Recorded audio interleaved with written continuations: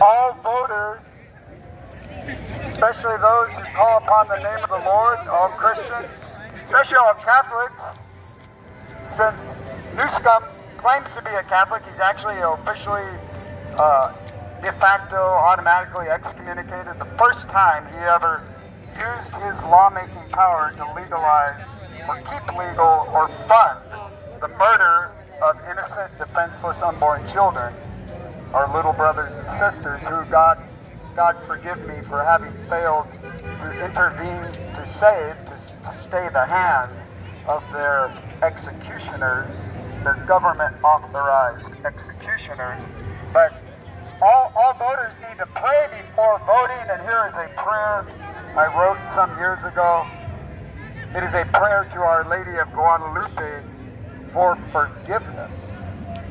Blessed Mother of us all, Holy Mary of Guadalupe, patroness and protector of the innocent, defenseless, unborn children killed by abortion 4,000 times a day, look down with mercy on your guilty, sinful people.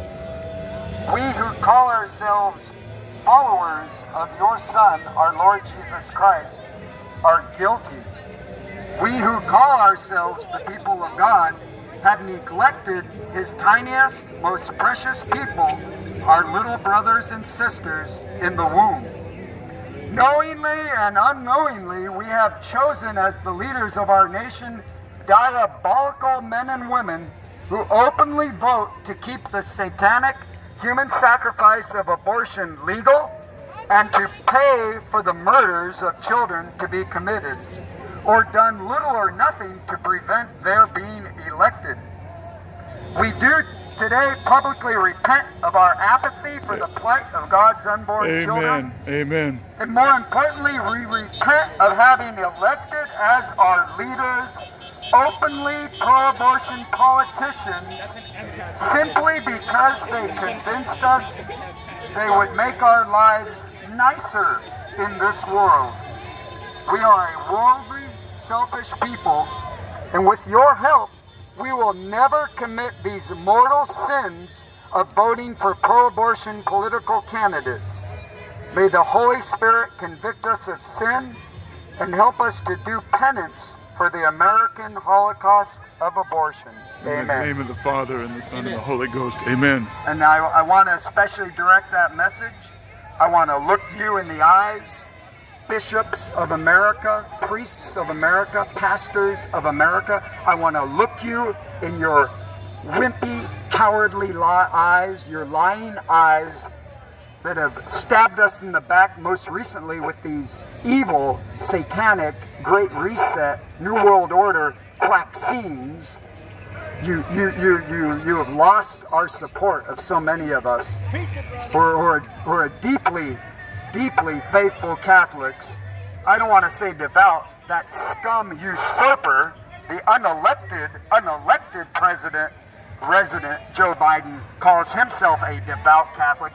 You know, if you have a heart and a brain, Mr. Bishop, Mr. Priest, you know damned well he excommunicated himself the first time he voted for this murder. You know that, but you don't want to admit it because you are so blinded. The diabolical disorientation is just so deep in your lives that the pastor, Father Demon or Angel or whatever of St. Helens in Southgate should preach a sermon parroting all the lines of the pro-abortion side. A couple of years ago, my stomach was turning. I thought he was directing it at me. You need to repent, Father Devil, Father Demon. All you so-called priests in our church, you need to repent of having supported Adolf Hitler. We know where you would be. We know where Biden, Clinton, Obama, we know where they would have been 75 years ago in Europe, in Germany. They would have been with the Nazis. It's clear. They would have been killing people, innocent people, just as they do with the unborn. So you need to wake up and repent and join us in repenting. I repent of my apathy, of having done next to nothing to stop this Holocaust, of having not gone in and stayed the hand of the murderers. And you, our clergy, need to repent too.